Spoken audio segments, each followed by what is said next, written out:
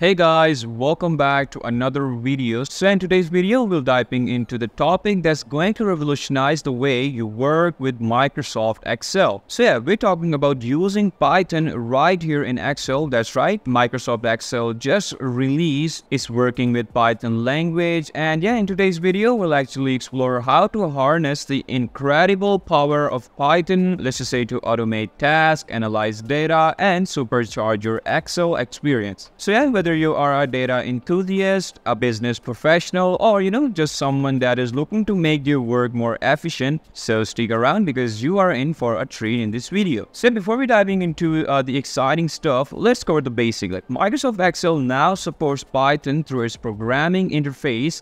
This means you can write and run Python code directly within Excel, opening up a world of possibilities. So yeah, now before we start, I should point out that Python is currently only available to Microsoft 365 users on the beta channel. So yeah, I'll start by loading the libraries that I want to work with. To activate Python mode, type equals pi and tab. Notice the formula bar now has a green banner to the left to indicate it is Python mode, so that's a cell.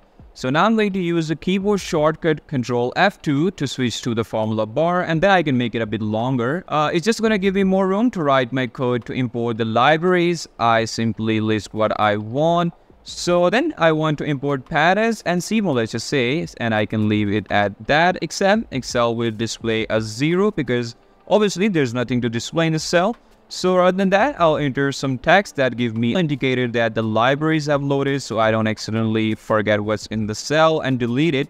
Then to complete a Python formula, you can use Control and Enter. If the cell doesn't display the object icon, you can change it via drop down here and make it a Python object. So yeah, now we have loaded the libraries. Next, I need to define a data frame. So in this file, I have a load of employee data. We have got lots of columns that I can analyze. And the first thing I need to do is define this data in a data frame. So let's just do that underneath the libraries. So again, equals pi tab, and I need to name my data frame, and a command name you'll see is simply df. So df is going to equal the data, so let's select that, and then I need to just tell Excel that my data has headers. And again, to enter this formula, Control Enter, it gives me a circular reference in this file, and this formula is below the only other formula, so I'm just going to click OK at the point and evaluate. Anyway, I'm going to spell the data, and that's because it's defaulting to set the Python output as an Excel value. Let's switch it to an object, and that's just going to collapse into a single cell that I can reference elsewhere. Now I don't have to place the Python libraries and data frame in separate cells to the Python code. I can simply write them all in one formula, but by keeping them separate, they're available for use in other Python formulas in the workbook. So as you guys can see, with that you can create like easy data frames, and you can write in whole codes in the separate column of Python that Microsoft Excel has now provided over here. So yeah, as you guys saw in this video, like Python enables you to make your reports more dynamic and interactive,